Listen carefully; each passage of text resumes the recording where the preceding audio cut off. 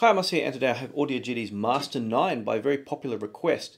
Now, before I get started, I'd just like to remind everyone that these videos are supported by patrons and people who have bought gear through the links in the descriptions of my videos.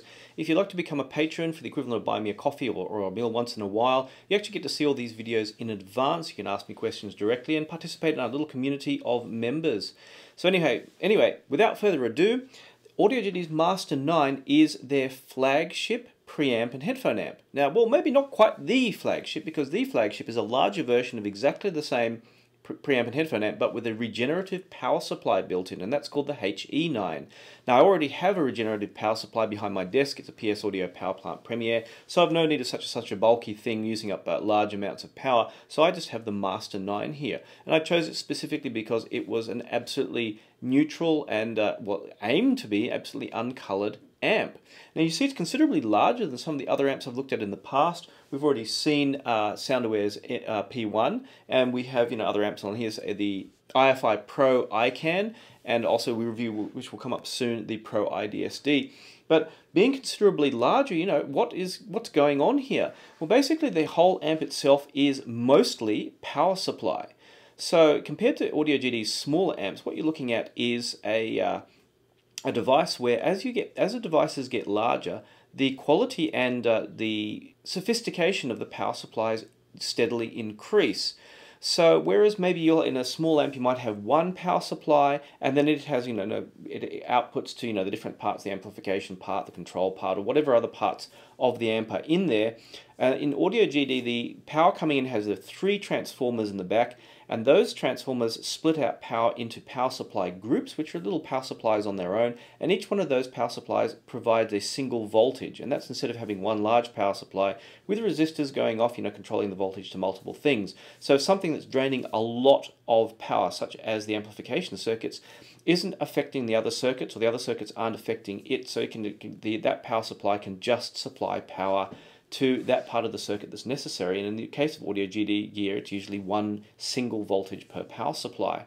And with that, that's why the performance is better than the smaller components. But looking at the whole design, is actually quite a complex amp. If we start with the back, it has no less than 5 inputs. We have 2 single-ended inputs, and we have 2 balanced inputs. And because the Master 9 is separated into 3 whole large component, or 2 whole large sections, I should say, the left-hand channel and the right-hand channel, these inputs are on either side corresponding to those circuit boards. And then we also have a 5th input, which is the ACS input, which I'll talk about a bit later. If you've already seen one of my reviews, such as the Audio GD's R2R7 DAC review, you'll understand what that's about. But we'll talk about that a little bit later. That's a current mode input. Now, the input for this amp is kind of rather different to what you usually get. Now, the amp itself uses a stepped attenuator, but it's relay-controlled stepped attenuator. So it's boards inside, one for each channel, and they have a series of resistors on there corresponding to the volume level required, and a series of relays that switch those in and out. And that also affects the gain as well, because the gain, normally on an amp, the input goes straight to the volume control, and from there it goes into the amplification circuits. That's a whole different setup with the Audio GD Master 9, because on the other end of the system we have the gain setting, which is normally a setting on the output, which flicks in a set of maybe resistors to lower the gain as necessary. But in this case, the whole setup with volume and gain is actually microprocessor controlled, and it's not on the input. Now, what happens with the input is that the inputs are all converted from a voltage signal into a current signal, so it's a current gain amplification amp. And that signal is then is amplified, and the output to the voltage output stage for the preamp or the headphone amp, it passes through the volume control, which acts as the current to voltage converter. And so that microprocessor controlled volume control also has 2 different mappings of which resistors are switched in, one for high gain and one for low gain. So it's kind of a rather different system from usual. And there's a small potential problem with this, is that if you have something with a very high output, higher than the normal 2 volts for single-ended or 4 volts for balanced, there's a possibility of overloading the input stage in one of these amps. So if you had, say, something like I have a chord Hugo 2 here, and I can turn the volume up quite loud on that and the output quite high. And of course the consequence of that is I could overload the input stage, but I know roughly where 2 volts maximum is and not to do that. But it's a small potential problem. Another potential problem with the inputs is that when they're switched out, like if you switch on input 1, inputs 2 through to 5 are shorted. And that means it prevents a problem that can occur where if you have music playing from 2 different inputs, if you turn off one and then switch to another, you can very faintly hear the signal from the other input. By shorting them, that cuts out that signal. Now that can be a problem if you're someone like me who has a Shit Audio Yggdrasil sitting here, and I'm outputting that to, say, the Master 9, I'm outputting it to a bunch of other amps as I'm testing or listening with. So if you short the output of a Shit Audio Yggdrasil, say the balanced outputs, then it affects the signal on the single-ended outputs as well. It really reduces the signal and causes a bit of a problem. So you may not want that. That's if you open up, take the top off, there's actually little jumpers in there you can pull off and remove the signal shorting option. So already we haven't really got past the input and we're already getting it's getting quite complex. On the output you have your normal single-ended and balanced outputs. Now the whole amp is balanced or differential in its design, and it's ideally meant to be used with the balanced output. So the single-ended output will only use half the circuit. Now on the input, if you input a single-ended signal, it will be split into a balanced signal, so it will be amplified in the balanced mode. So that's not quite so critical. One problem that you do have with that is that you don't get as strong a signal, so you do have to turn the volume up if you're using the single-ended input so that you can get equivalent volume to the balanced input. So you don't have quite as much volume range there. Although usually, unless you're listening to something like Susvara's or Hi-Fi-Man's HE6, then it's usually not much of a problem. But in those cases, you can actually order a special version of the amp with even higher output for things like the HE6 and Susvara's. So with that output, you on the front as well as your power button, you have the headphone or preamp mode. It can just be switched in or out as necessary. Your gain settings, low or high, and you can select your input as usual, 1, 2, 3, 4, or 5. And there you just have the volume control, and you can hear the clicking in there as it switches through the relays. And handily, like a proper hi-fi stereo component, it comes with a big aluminium remote control. And from that you can just select the channel. There are other settings that can be programmed with it, and of course the volume control, you can go up and down in the stages, although it doesn't move very fast. Now an interesting thing about the inputs for this is that when you switch channel, there's a 3-second delay before the channel is actually engaged. Now I found that really annoying, so something you can do is Kingwork can custom program them, and I had it custom programmed so that when an input is switched, it immediately switches it in. So do note that if you do want something like that, all it is a chip, and if you do need to change chips, all you really need to do is pull out a few screws, pull the front panel out and gently coax out a programmed chip and then put a new one in. So I actually did that. It didn't take me much effort at all. But one thing about having such a large amp, and the same with the Studio 6 here, is that after a while of using them, they get warm. So after a few hours of being on, or at least an hour, they start to warm up. And that can affect the sound quality. Now, there have been measurements posted online of what happens if the effect that happens with resistors after they have, when they're cold, and then after they've been put in through an amp and they've warmed up, and it can be significant enough to make an audible difference. So it's not no one is kidding at all when they say that these amps sound best after they've been on at least an hour. Though depending who you talk to, I tend to find it best if I turn it on in the morning and come back in the afternoon and it sounds even better than it did before. That's been my experience. Now, so I don't want to put a figure on it, but I tend to feel they sound best after 4 hours. So that's the only kind of penalty with these, is that they still sound good. It still sounds like a good amp when you switch it on from cold, but it tended to sound best, after a few hours of warm-up. The other question that comes up is burn-in. Now, depending who you talk to, the Audio GD gear needs a lot of burn-in, a lot of time being used before it sounds its best. So usually I just leave them on for a couple of weeks, which usually goes through the normal 250 hours. Now, the Master Series gear, I believe, is tested for 100 hours at the factory to ensure, and then measured and listened to afterwards to make sure nothing goes wrong. So along with that, just generally leaving it on a couple of weeks should allow any changes that do happen in the components to occur. And my experience with that is it's caused more so by heat than anything allows the components to settle in. Though I didn't notice with this any significant changes. I have been switching around gear a lot, so it's kind of hard to tell if anything really significant happened. Now, one of the features I talked about in my R2R7 review was the ACSS connection. Now, it's a current mode connection. This was made popular by brands such as Krell, more recently in the headphone world by companies such as Bakun, who have their own implementation of it. There are other manufacturers that do it as well, and the idea is that by changing the signal to a current mode signal instead of a voltage signal, is that it should ideally reduce any potential distortion caused by, say, cables and components and what have you. Now, the other thing with audio GD gear is because it's the main amplification is done in current mode. What they do is, now if you have an audio GD DAC, what will happen is the initial DAC output will be amplified in current mode and then changed to voltage mode for output. And then, of course, once you plug it into a Master 9 or something like that, then the voltage is converted into current, and that is amplified in current mode again. Now, what you want to do is you want to bypass that DAC's current to voltage conversion and the amp's voltage to current conversion. That's what the ACSS connection does.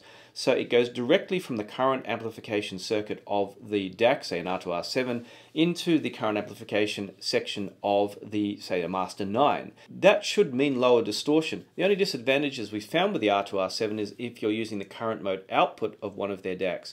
It makes the use of the single-ended and balanced outputs kind of impossible because you are affecting part of the circuit that's prior to the voltage output stage. But all the same, it means you can connect a bunch of components, and you should be able to use, like a preamp sitting nearby and a power amp further out in the room, and you should be able to negate, for the most part, the need of fancy cables.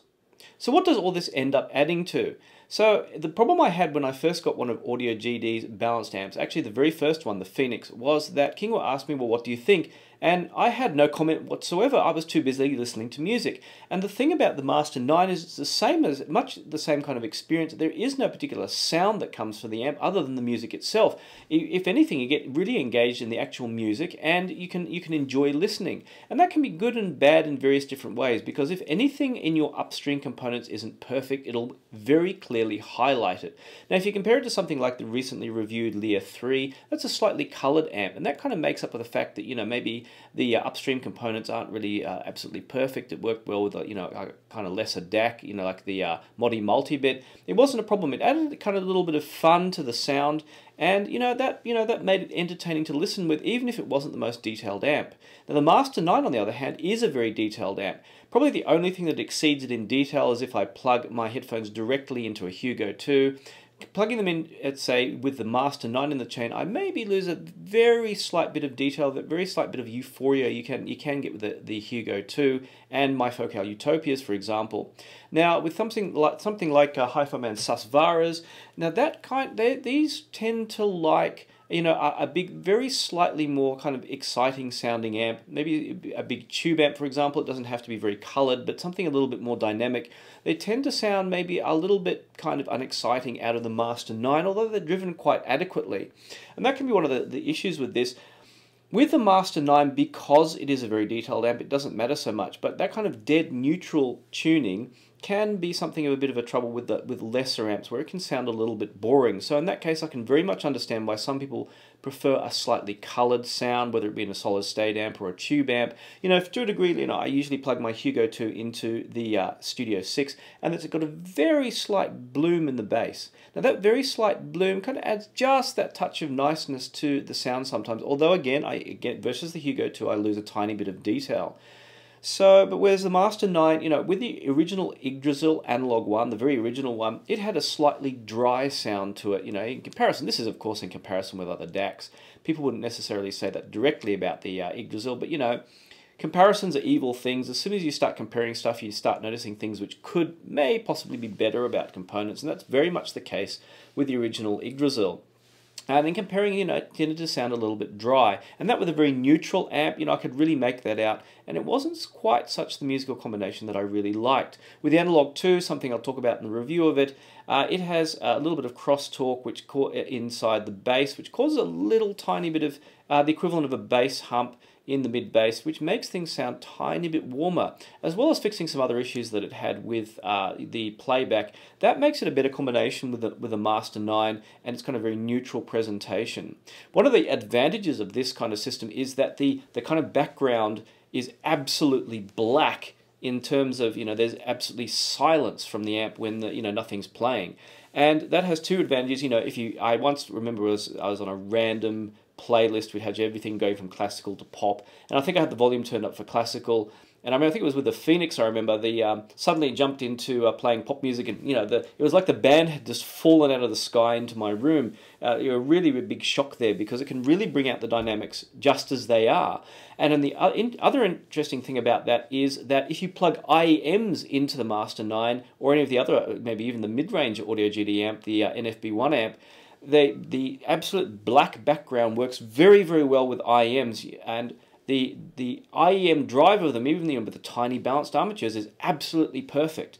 It is absolutely precise, and it's that really black background works really, really well with IEMs. So if anything, this massively overkill amp with IEMs, but still it's the very low distortion design means that they sound really fantastic out of it, even if most of the time I'm only plugging them in through the single-ended socket. Compared to other amps, this is again the thing which came up with the Lear 3. You lose some, detail versus a higher end amp, but you get a little bit of kind of more fun and entertainment. The same kind of thing with, say, SoundAware's P1. It has a very slightly sweet sound, which again sometimes I prefer, such as with the Yggdrasil. That slightly drier sound with this slightly sweeter sound. P1 was a nicer combination in a way. Whereas this can sound a little bit too neutral, a little bit too plain. But again, this has the more detail. If I really, really focus in and listen carefully with a high quality recording, this extracts just a tad more detail than the P1, especially when consider that it's very power supply dependent. Even with them plugged into my power regenerator, it's still, the Master 9 beats it in technical performance. Similarly to IFI's Pro iCan, it's a very great amp. If you turn up the bass, you can get 3D mode. Use the tube features, things like that. That's where it works really, really well. In terms of detail retrieval, well, as I said in my review of that, I plugged in an XDSD and a Hugo 2, and I couldn't tell the difference apart in detail through the Pro iCan. It kind of sacrifices, kind of like the Lear 3, it sacrifices detail in terms of for more entertaining and punchy sound, whereas this is kind of like the neutral, get out of the way, don't impose anything whatsoever on the music kind of presentation. Similar to the Audio Valve Solaris, that was a really kind of magnificent, powerful amp, and I like the presentation with it, and the Susvaras, like these big tube amps or big tube hybrid amps do a really good job. Maybe it, again, sacrifices just a tiny bit of detail, for its kind of more complex circuit versus the Master 9, where it aims to the actual circuitry that processes the audio is as minimal as possible. Compared to Audio GD's own NFB1 amp and the R28 DAC amp, both of which I reviewed earlier, just as I said in my R28 review, the presentation is much the same. It's kind of neutral, nothing but the facts kind of presentation. But especially with acoustic music, you notice a greater sense of space and depth to the music. You can hear instruments are better separated out. There's a wider sense of soundstage. Generally, the overall presentation is better than with the mid-range amps. Of course, this assumes, and when I was listening, I was at least using the R28's built-in DAC, or I was using a Shit Audio Yggdrasil or Hugo 2 or R2R7. So it does require that you have a high-end DAC that matches the Master 9 to kind of get the most out of it. Now, my only regrets in ordering this is I wish I'd asked for 3 4-pin XLR sockets, because the dual 3-pin socket option is very redundant. Unfortunately, there are no Pentacon sockets available currently in this format, though I hope that will change in the near future. But otherwise, it's been if I want an amp that I know it's extremely consistent in its performance, it's extremely detailed, I can get a very good idea of what components sound like. This has been really fantastic in that way. For those of you interested in tweaks, the thing about having a very large and comprehensive power supply is it seems to be less influenced by things like power cords and power reconditioners. So, for example, the P1 was more influenced by whether I plugged it directly into a power point or whether I plugged it through the power regenerator. It was more noticeable. The Master 9 is less noticeable in that regard. I mean, you probably, depending how your environment is, maybe I've had a few people say, their power cord makes the difference. And generally what higher quality power cords are for is to reject outside noise, and if they're long enough, will actually knock out some high frequency noise in the signal. So at least 1.5 meters, I'm told, will actually reduce some of the high frequencies passing through which is why supposedly power cords work. But the idea of buying something like this is that it will work great even with a stock power cord, and that Audio GD doesn't use any fancy power cords when they test their stuff. They use the same stock power cords they use, which they ship out to people. So that's the Master 9. It's the amp that's always going to be sitting here because it always gives a consistent performance. So I do hope you liked my overview of that amp. If you do have any questions or comments, don't feel free to add them below the video. Don't forget to read the description in case I missed anything, or also if you'd like to support me, please do consider buying stuff through the links in the description. And thanks once again to my patrons for supporting my videos. Some of the gear that you can't actually see, which is in the background, is the result of people supporting me, either through buying stuff through on Amazon, where I've used to buy equipment to improve these videos, or my patrons. For the equivalent of supporting me, for like buying me a coffee once in a while, you get to see these videos in advance, and they will have already seen these videos. They can interact with me online, ask me questions, get feedback, get help with gear, get my advice and all that kind of thing, and participate in a really great little community we've built. So please do consider joining up. And thanks once again, and I'll see you online.